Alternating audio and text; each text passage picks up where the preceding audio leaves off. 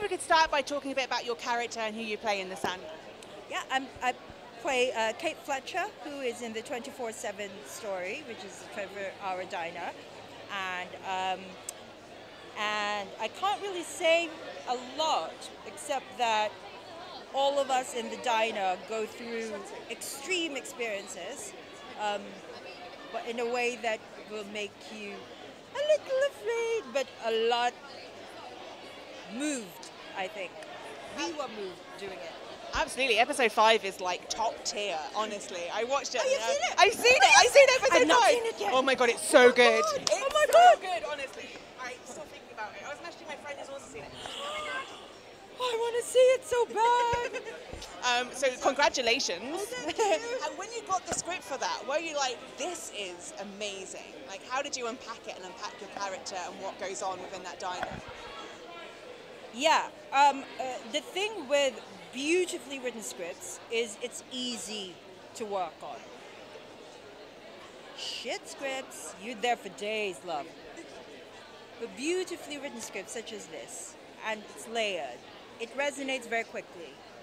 And I really believe that with creative work, where it comes from is where it lands. So if someone is writing from here, or here, or here, that's where it lands with the audience, right?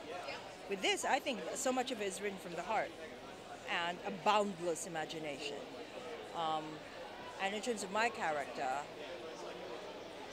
I don't know, it was so easy. It was so easy. In terms of layers, it's just kind of imagining what they went through, but it's also because I have an amazing guy who played my husband, James Ujom. We shot it pretty much chronologically, which is unheard of. Day by day by day by day, because it's one location. You can, and it was just a beautiful atmosphere. But also the onus was on you not to get sick, because you've seen I have a bit of a intimate scene. Both of us were like, "Boy, you better isolate," and I mean isolate, because this was January, February of last year, so middle of second lockdown. Yeah. To get really close to the cast then, because it's all just you guys, it's one location, one script. Yeah, but at the same time, under normal circumstances, we're just throwing around. But because here, it's like the minute you're done, you're off to your room. You're boxed in. Lunch is like, you're boxed in. You can't really interact very much. Ladies and gentlemen, you're watching Hey You Guys!